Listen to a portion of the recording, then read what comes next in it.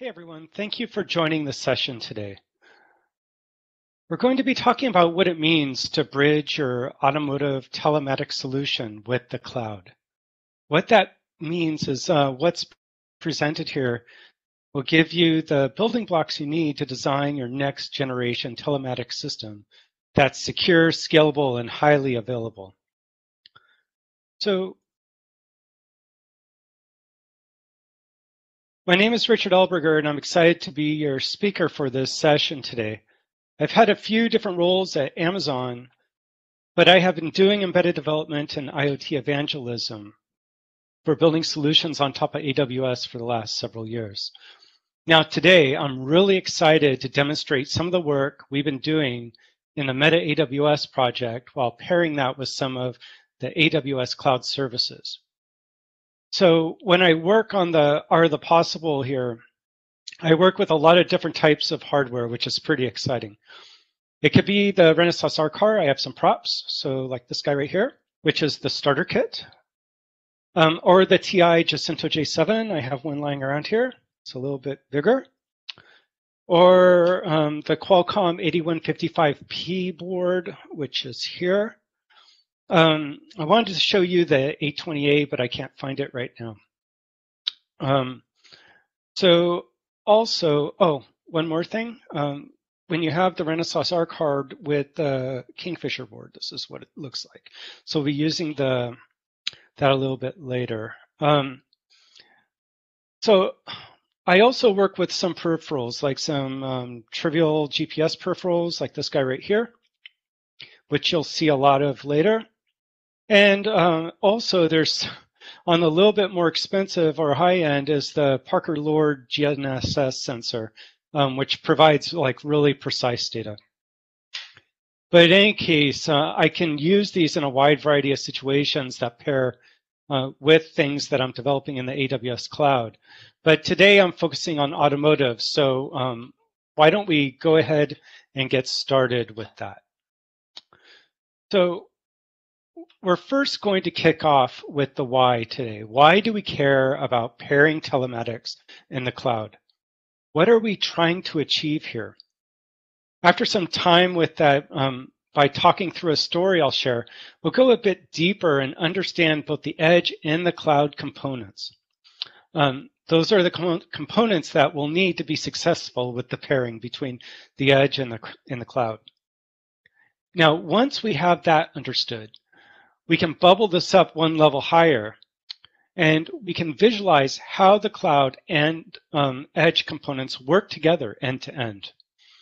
And at the end, we'll top that off with a demonstration that shows the Renaissance R car working with the AWS cloud. So look, telematics is nothing new. Things like data loggers have been around for some time now, and many benefits have been realized by that. So why do we need to stretch it to the cloud? When we get into it, you'll see it's not a stretch, but it's certainly not trivial to achieve. So whether you're running a delivery service or a car rental agency, or maybe a trucking fleet, you're concerned with telematics. Where are your assets, meaning like where are your vehicles? How are they tracking? Are they throwing diagnostic trouble codes? Is the driver on schedule? So let's break that down a bit. Previous to connected telematics, you relied on data loggers, right, to record telematic information. You were able to review that information when the asset came back to home base, right? It could be when the refrigerant truck got parked at the distribution center for the night. That seemed pretty good. But of course, there's more opportunity for advancement and optimization for sure. Or wide area communications are advancing, and they're getting faster and smarter as well. Cloud technologies are becoming more pervasive, and the resources you can use with that on demand are more on demand, and at least for AWS, and you pay for only what you use. So now we can truly create that single pane of glass, right? That's what we want to achieve when we're managing large amounts of fleets. The one where to have that pane of glass where you can see everything in your fleet operations from one central location, not only because you're using cloud or using 5G, but because you embrace global infrastructures that are scalable and elastic. So what we can do now is, so I wonder, what can we do then? Can we just snap our fingers and we suddenly have this global fleet management that's driven by connected vehicle telematics? Yeah, sorry, that's not going to happen. But what we can do is create a set of mechanisms, right? We can create a set of mechanisms that will enable you to marry these telematics with the cloud on your own terms. So now that we have an understanding of the why, we're going to move on with the what. What we need to make these cool new technical advances happen without recreating everything and delaying our projects. We don't want to have to be able to create all these little minuscule details from scratch. So let's first start at the edge side, where we can talk about how this data gets generated and propagated up to the cloud, right? Because the data is coming from the physical assets that we're measuring. So as you're aware, there's no central brain that controls everything in the vehicle. There's many subsystems in the vehicle that work together. And really, that's a good thing because it gives us flexibility and makes it so there's no single point of failure. Also, we want to make real consideration on the pitfalls of each of these subsystems not having hardened connectivity with one another. And that's really the reason why things like CAN bus continues to be really, really popular. Ethernet has been growing in popularity due to the types of data that we're pushing around. But in any case, the telematics unit is usually responsible for communications between the vehicle and the outside world, specifically for fleet management. And GPS data is usually needed for that. So if the GPS peripheral is part of the TCU, that's fine, but if it's not, it needs to get that information via the CAN bus, right? So we have to have the mechanisms in place to achieve that. So why don't we do this? Why don't we take the magnifying glass to a basic telematic subsystem, and a couple of things here really, really stand out. It's the upstream and downstream communications that you see here. The upstream communications is how the telematics subsystem is going to talk to the cloud. The downstream communications is how the device is going to talk with other subsystems in the vehicle. For telematics going to the cloud, the flow is from the left to the right. We're going to pick up the data from multiple sources, the CAN bus, the Ethernet IP, and also local peripherals. The first step is the logger. The data will be coming in at a fast rate, and we need the mechanisms in place to buffer the data. Then we need a series of readers that are more fine-tuned to pick up the data it needs to relay to the cloud. And also, we'll need the local persistence mechanism, right, in place in case of intermittent connectivity failure to the cloud. Then there will be an engine to route that data to the cloud, right? Because we need to take that data, put it up to the cloud. We need to have the mechanics in place in order to achieve that. Then, so that really brings me to my next point. I mean, if we're taking this data at a super fast rate, how fast really should we be sending that data? We really need to think about that. So there's a lot of variables that require evaluation when you get to this point. You need to, because they require evaluation when you decide exactly what you want to propagate to the cloud. But nothing constrains you what you send more than the communication module that you actually choose early in your design. There are a few different parameters that go into making the choice. First, what is the range that you need, right? How much does it cost, and is the technology available where you need to operate? For example, okay, if you're maintaining a fleet of scooters that operate in a municipality and you're operating under NB-IoT, or you're looking at operating under NB-IoT, and you don't have the need for sending high bandwidth data, that might be a good choice for you, right? NB-IoT solutions usually cost lower on the power side as well.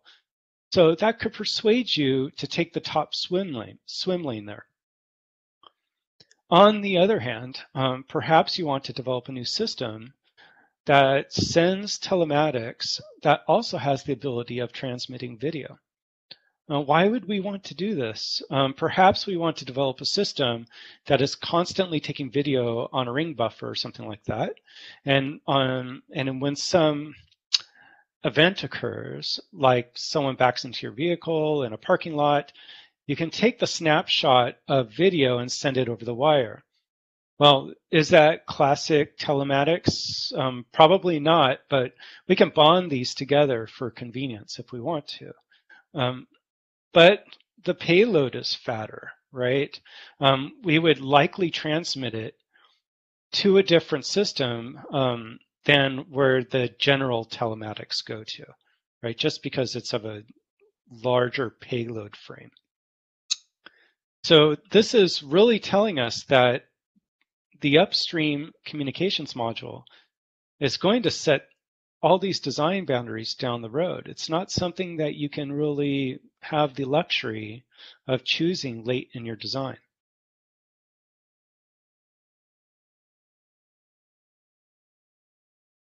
So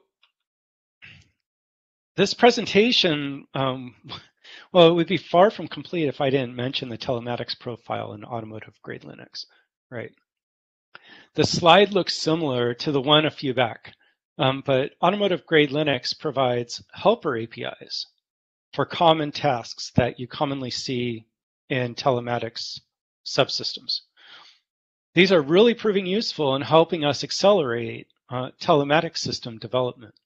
We've been seeing this in AGL over the last year or so. The first is the simplified bindings to the CAN bus, and this high-level service provides a nice wrapper for CAN bus messages being transmitted on the wire between all the subsystems we were talking about earlier. The next is the simplified bindings for network configuration. It pains me to say this, but gateway commissioning can still be a painful experience for us. So one of the aspects of commissioning is network configuration. And this API wrapper for us, the conman bindings, really helps alleviate some of that pain. Now, you would think that would be natural to have a GPS binding in the telematics profile, right?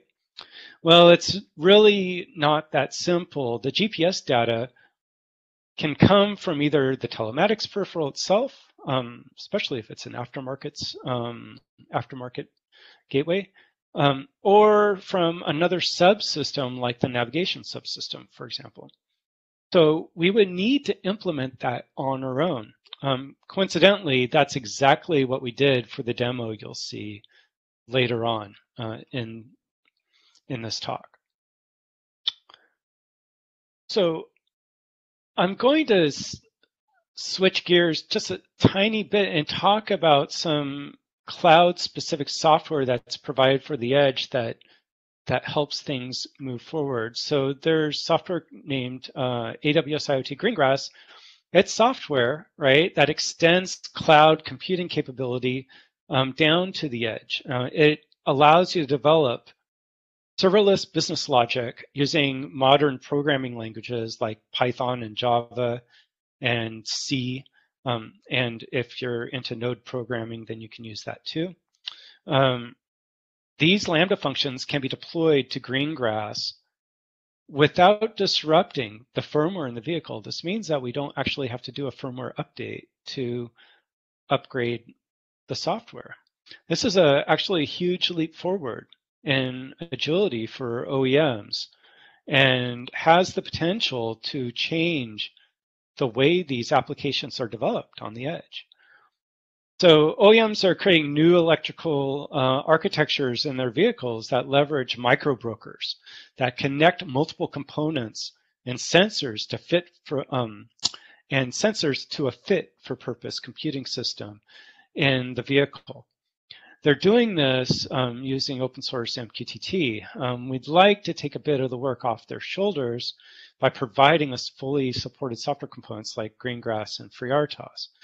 And Greengrass can also route messages from one component to another and doesn't require cloud connectivity, which means it can operate in a disconnected state. And it's perfect for things like a vehicle, like if you're going between two cellular towers.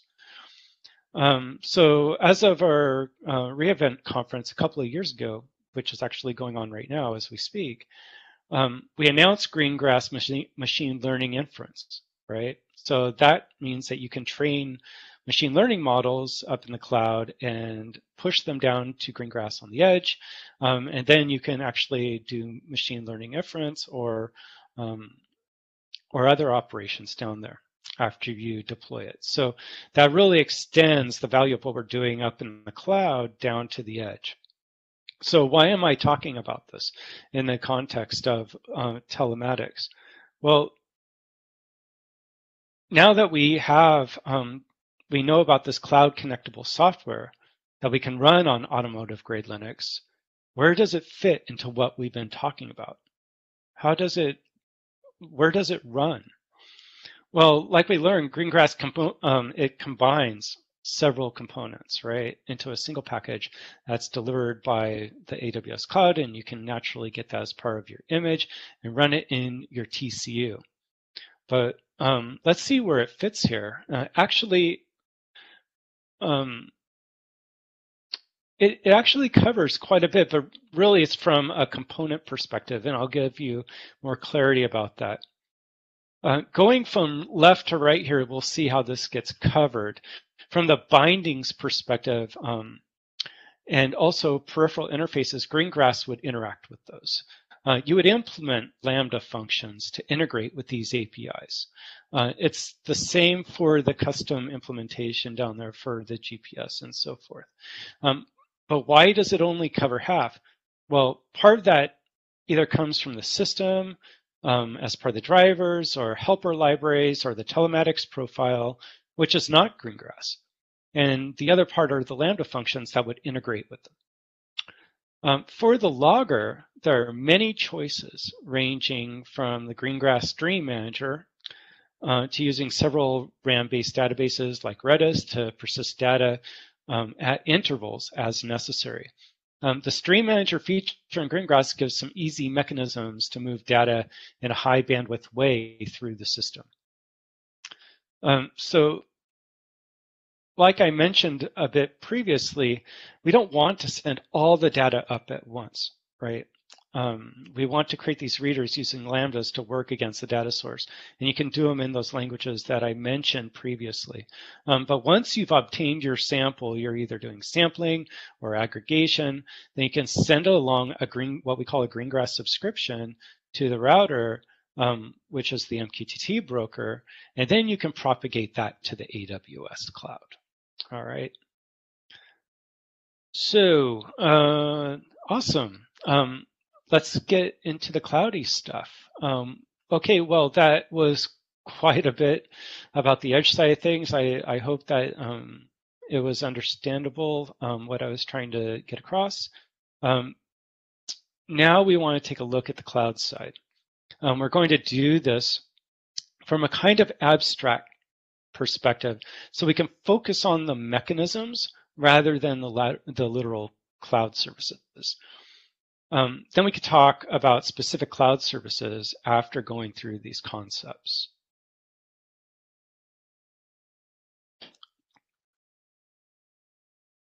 Okay, so when you're sitting there, right, because you're all wanting to do telematics, when you're sitting there thinking of those amazing visions, right, of global fleet management dashboards, The mechanism that underscores or underpins these behaviors in the dashboard is the telematics and DTCs, or diagnostic trouble codes.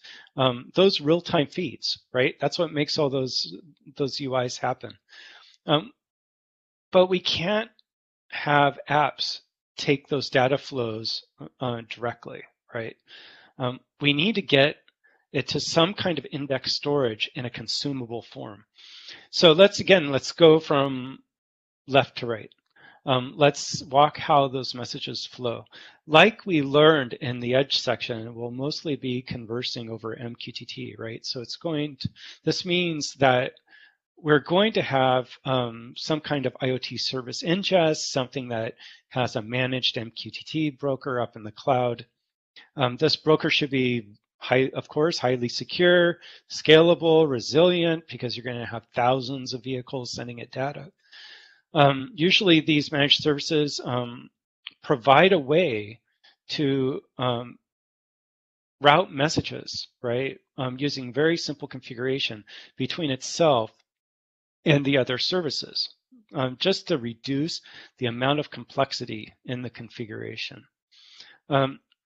Usually then we want to perform some compute on that, or data cleansing or alerting at that level.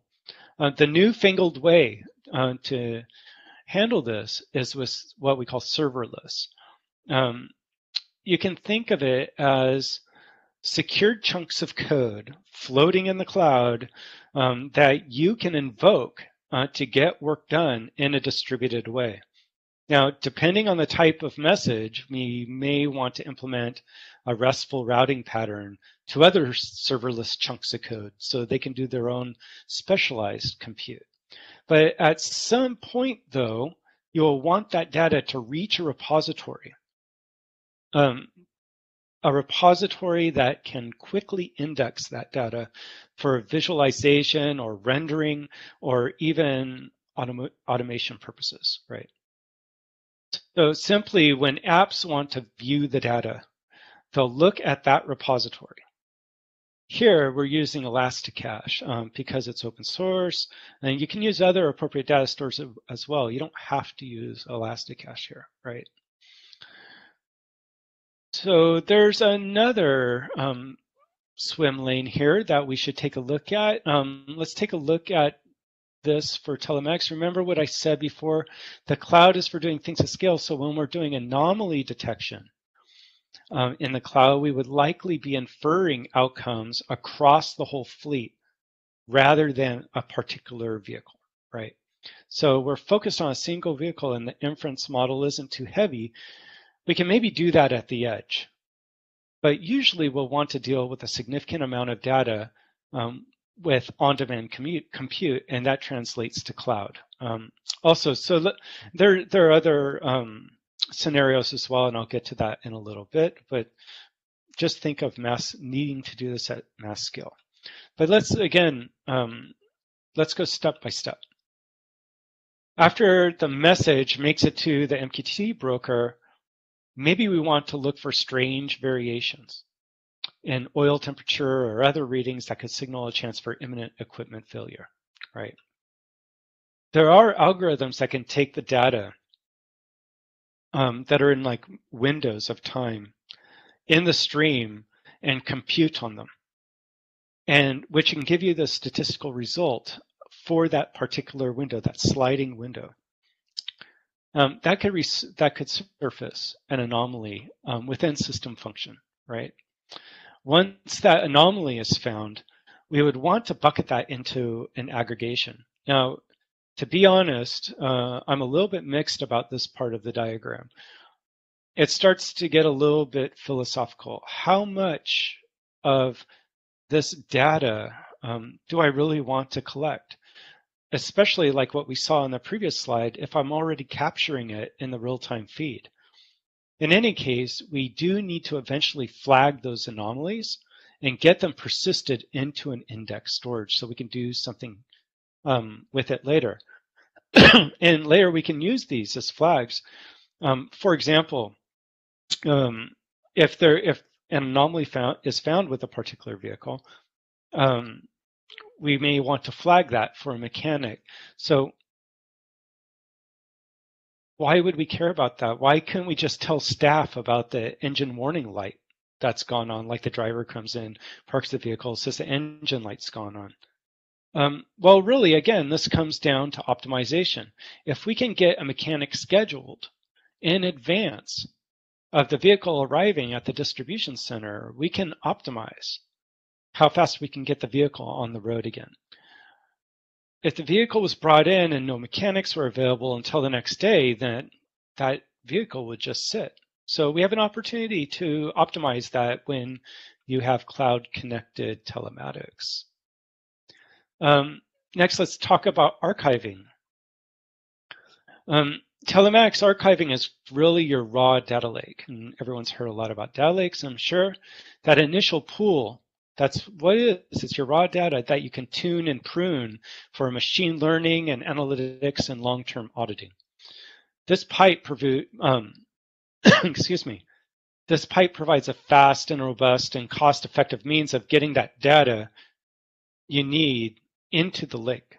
Remember, that's a raw data, unadulterated, right? You're not doing any changes to that data. You can do that in later stages. Of course, you can tune how much you're transmitting and persisting.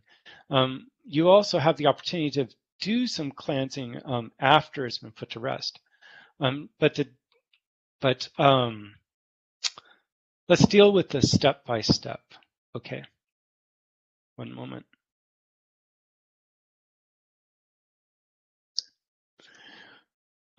Let's deal with the step-by-step. We would have the data come into the IoT ingest point, right, using MQTT. Once again, I don't need to go into that detail. I've already said that a few times. But remember, when this data is coming through, it's doing it file, well, I called it a file. It's an object. It's a chunk of data that we want to persist into our data lake, right? Now, you're looking at this diagram and saying, well, why do I need the streaming thing? Why can't I just take the data and put it into object storage directly? Well, the deal is that when you're taking data and you're putting it directly to object storage, many times that it can be considered inefficient because you're doing a data storage transaction for every single file, right? So because those object data storages are usually very highly resilient, right? So transactional stuff is a high priority. So don't get me wrong, it's still very fast, but we can do it better. The streaming service can be used in pairing with the object storage. So what a streaming service usually can do is take a whole bunch of objects and then batch persist it to object storage at larger intervals. So you're reducing the number of transactions and increasing the throughput to the object storage system. So just throw it to a stream, let the stream manage it in bulk, and put it to the object storage system, which optimizes your archiving procedure.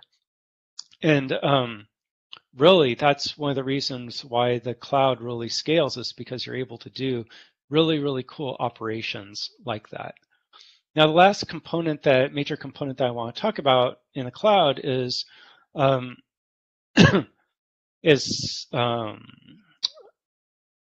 the actionable dashboards.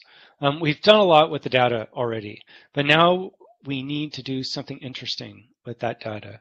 And at least in some cases, interesting things happen, hopefully, when humans are involved, right? So that means human interfaces, but really that's not the whole story here, because we have some non-human things that we need to do as well. So let's cover off the non-human part first. The non-human part has to do with APIs that provide not only the data interfaces for applications, but the mechanisms for reporting, like daily operational reports. We could say this belongs in the fleet management UI maybe, but really reporting could be a long process. And if we can avoid it, we wouldn't want to have a human perform the dull task of sitting there, hitting the run report button, and then just waiting, right? So we can batch that stuff. But now we're going to get into the exciting parts, the human interfaces. The fleet management UI is that beautiful single pane of glass that gives insights to your fleet. You should be able to locate vehicles in real time, look at the vehicle properties, see what trip it's on, and all those other kind of cool things.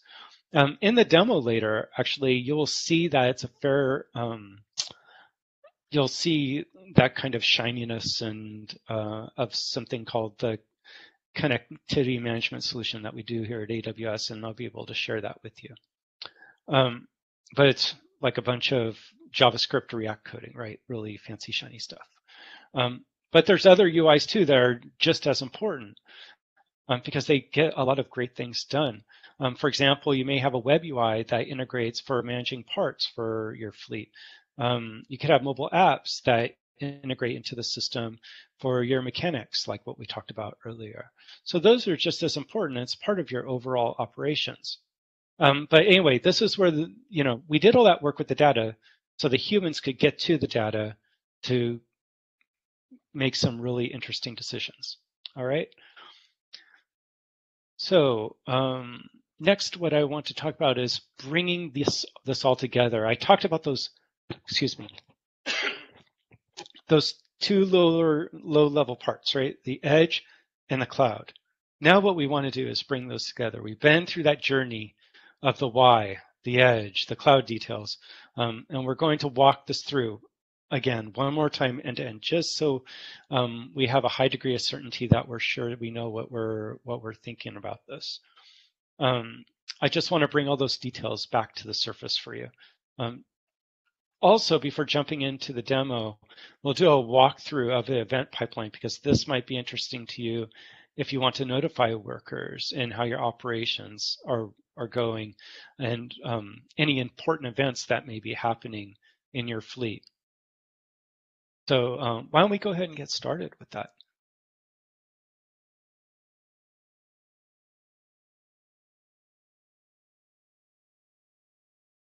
So let's go through this step by step, going again from the left to the right, right? From the hardware to the cloud.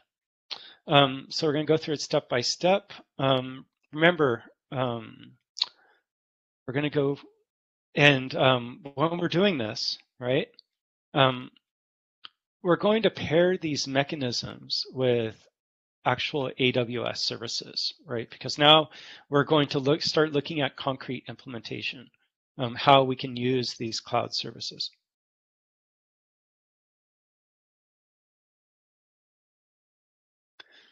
So down here at the edge, the Telematics data is collected from the CAN bus or peripherals, and it can be decoded or deserialized at the edge and then published over MQTT, right? So that's the first step. Or it could be published raw and transformed in the cloud. You can make that decision too. The way that the connectivity management solution works, which is this framework that I'll be showing you in the demo, is we use JSON over MQTT, but I think something like BSON might be good too. We just haven't really dove into that yet. We recommend using the MQTT protocol since it's lightweight and supports those pub/sub mechanisms, right? That's what we've been talking about. Now, in the case where maybe you have a device where you want to use HTTP instead. Well, yeah, sure. The AWS cloud, the AWS IoT supports HTTPS and also WebSockets. But in the case that we're talking about today, I don't want to pollute or make that more cloudy. So let's just focus on what we've been talking about so far, which is IoT Greengrass running on the TCU, and that's going to end up saving us a lot of implementation time for those details. So now the TCU is pushing telematics to the cloud, right? And IoT Core, that's what the service is called, uses rules engine, which is and in that is an IoT rule to route things to different backends. So remember the first stage we went through, which was well, it was actually a later stage, the archive telemetry, right? So let's go through archive telemetry. That data would be coming full blast in from many angles as a number of vehicles in your fleet. So we need to have a wide pipe. That's handled by a service named Kinesis Data Firehose, which is super scalable, streaming solution. It takes raw data, it's archived into an S3 data lake for regulatory or analytics or anything you'd like to do with that raw data, data lake data. Okay. So next we have the anomaly detection, which is performed in near real time. This was the second part that we talked about. And you can use the algorithm. So this is really a cool thing. We're using streaming, but what we can actually do is run analytics on the data as it's streaming, right? So the pattern that we typically talk to customers about is using a random cut forest algorithm with Kinesis Analytics. Yeah, we can just do that right on the fly on the streaming data. And that gives you the wide scale that you really need. That can be further tuned, and then before hitting the DynamoDB database, which is the NoSQL database, and then going to Amazon Elasticsearch. So next is the telemetry and the DTCs and the driver score computations, right? Nowadays, the trip data and driver score, that's a pretty standard metric that you want to be able to compute and display and report on. And you can do it through that particular event pipeline. So that can be processed through Lambda and persisted to a DynamoDB table.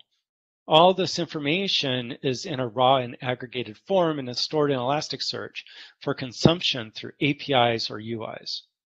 Now, of course, your workload may need to evolve some of these components that we're talking about based on your use case. The CMS doesn't force you to use any specific components. It's an excellent starting point based on the customer engagements that we've had. However, the way some fleets operate could lead to using alternate AWS services. So of course you have to always go through a design and evaluation phase on exactly what you're using. For example, if you don't need the data immediately, in some cases it might be okay to implement batch processes, right? Now after all that, then users can view the data. And there's a good starting point for use in the CMS that I'll show you in a little bit. Which you'll be able to see in the demo coming up. So next, I'm going to show you something that we haven't really talked about yet, which is event data, right? Because it's not one of those core pipelines that we were talking about. But this is something that I like talking to people that could be derived, that could be derived from telematics data and could be useful in your case. So for event processing, right, there's a workflow built that you can leverage within the connectivity management solution using AWS Lambda and the simple notification service, which is just a messaging service in the AWS cloud. This event processor, this is an event processing pipeline, can receive events from event sources like IoT Core and DynamoDB streams. The subscriber on the right-hand side over there defines the filters for the events, okay? So those are your SNS subscriptions and generate alerts based on those settings. That's a really, really great way to cheaply and quickly integrate events into the connectivity management solution. Of course, like anything else at AWS, there are approaches to achieving this outcome that has its own trade-offs, right? So like I said, this pipeline is easy to manage. However, if you like to do larger scale event orchestration, you might want to be or implement something maybe a little bit more savvy, like using IoT events, which is in the IoT suite of services. And you would just evaluate to see if those set of features would actually fit your particular use case. That's kind of the cool thing about the cloud. There's usually an array of things to choose from to fit your case. And that would help you build a really cool state machine that could help you manage your fleet. But right now, we're going to keep it simple. There's a few different services that can work the event pipeline right here. To learn more about that over time. Right. Okay, cool. So now what we're going to do next is run through a demo of this end-to-end solution. I actually don't know exactly how we're doing on time. I think we might be doing okay. Or a little bit on time. So let me just get through this. The demo is just going to take about 4 minutes and it's recorded, okay? And there's a lot of moving pieces on the edge of the cloud, so let's jump right into it. It's a video, it's on YouTube, so you can watch it later if you want to. So I'm really excited to demonstrate this to you.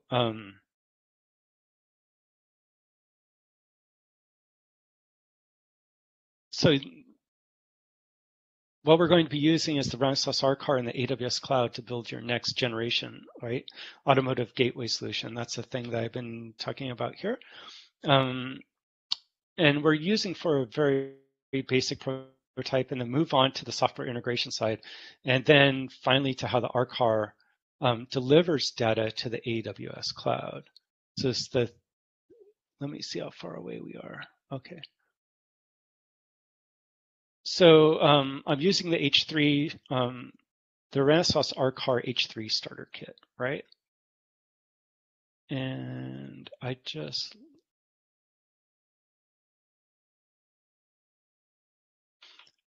sorry, I just lost control of my screen for a second there. What I wanted to say is that I'm just going to go back a little bit if I can. I think the video is really playing. So I'll just say that I was using the MTK3339 GPS module on the video with the USB Wi-Fi dongle. And to get this all running, I had to do 3 basic steps. I needed to integrate the software stack to the R-Car image. The R-Car naturally runs AGL, automotive grade Linux. So we'll want to do is produce the AGL demo along with IoT Greengrass. To do that, we'll build it using Meta AWS, which is the bitbake layer that we have up on GitHub. And then once the build completes and is flashed to the device or is running on microSD, we need to provision the device, right? When we do this in production, we'll probably want to use an automotive grade TPM, right? But right now we're going to commission and provision manually. I can create the credentials on the command line and also create and deploy IoT Greengrass group on the command line. So now what we can do is reboot the device and the device connects automatically to the AWS cloud. I'm doing some Wi-Fi configuration here. We have our GPS connected, but right now nothing is reading the data, okay? So what we can do is write some code for the GPS using AWS Lambda. We can deploy that code from the cloud to the device. And this is the deployment process here in using Greengrass. So I'm starting the deployment. And once Lambda function has been deployed, IoT Greengrass can start reading the GPS data and relaying that to the cloud. Now, of course, you might not want to send the GPS raw data to the cloud. So Lambda function would massage that data first and send only the most essential data that you need to reduce costs. So what we can do then is view the Telematics data in the Fleet Manager user interface, which I'm logging into right now. After logging in, you can drill down to the specific vehicles. And in this case, it's the R-Car that has the GPS sitting on my desk. So you're seeing kind of where I live. And what I'm doing right now is changing the heading of the GPS device. The data is going through the pipeline we talked about, so you have the GPS data for later analysis, right? So for more information about integrating the R-Car, you can browse the Meta AWS project and the Meta AWS demos walkthrough for the Renaissance R-Car, right? And so those are the links there that you can go and check out. So that's it. That went a little bit speedy, and I think I lost my pointer. 1 second.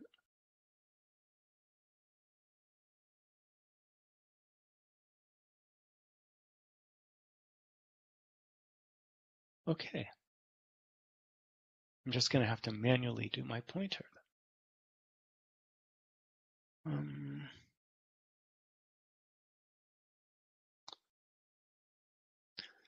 Okay, so throughout the session, you witnessed the use of a lot of resources, right, that are brought together to make all this technology possible. On the device side, we use automotive grade Linux to build in AWS IoT Greengrass using the Meta AWS project. We also have a walkthrough for the Renesas R-Car H3 on Meta AWS demos. Right now, the repo isn't live, but we should it should be live in the next couple of weeks. It's the usual procedure here at AWS.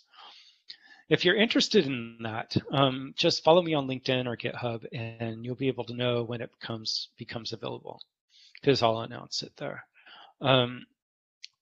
Last but not least, if you're interested in the connected mobility solution that I talked about, you can reach out to on the last URL here, and that will get you to the right people if you'd like to do that. But if you do that, don't forget to mention that you saw it during this session. All right. And with that, I would like to say thanks again for taking the time of watching this presentation. I know there's a lot of great presentations going on. Thank you so much. And please feel free to reach out to me on LinkedIn. If we have time for questions, please don't be shy and ask away. For example, if you're interested in what the code looks like or how it's getting GPS data information, I can show you that and how it's configured in AWS. We'll see how much time we have left.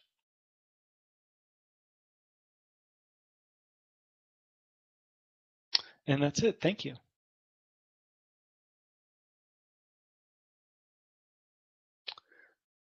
I'm not. Let me see if I can.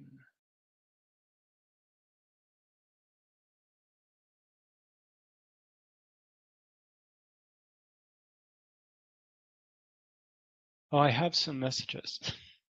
I have to figure out how to use this thing. 1 second.